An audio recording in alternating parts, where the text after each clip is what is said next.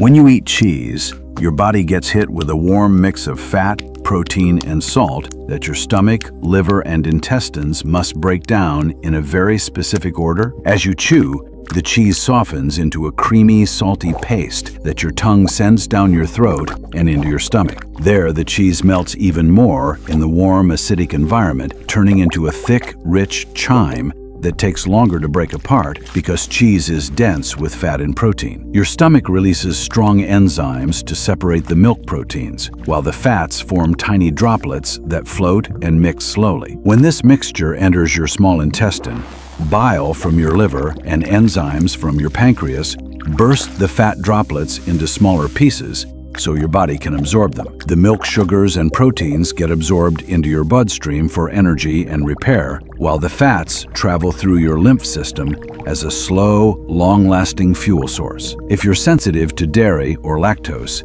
this slow breakdown can cause bloating, gas, or cramping as bacteria in your intestine ferment leftover sugars. The salt in cheese can also pull water into your bloodstream, making you feel thirsty. Balanced truth. Cheese gives protein, calcium, and energy, but too much at once can bring heaviness, bloating, or thirst because of its fat and salt load. Best advice? Enjoy cheese in moderate portions. Pair it with fiber-rich foods and drink water to help digestion. So, does cheese make you feel satisfied, heavy, or bloated? Will you change your portion size after seeing what happens inside your body? And what food should I open up next and show inside your body? Comment your experience below and subscribe and follow for more ED videos.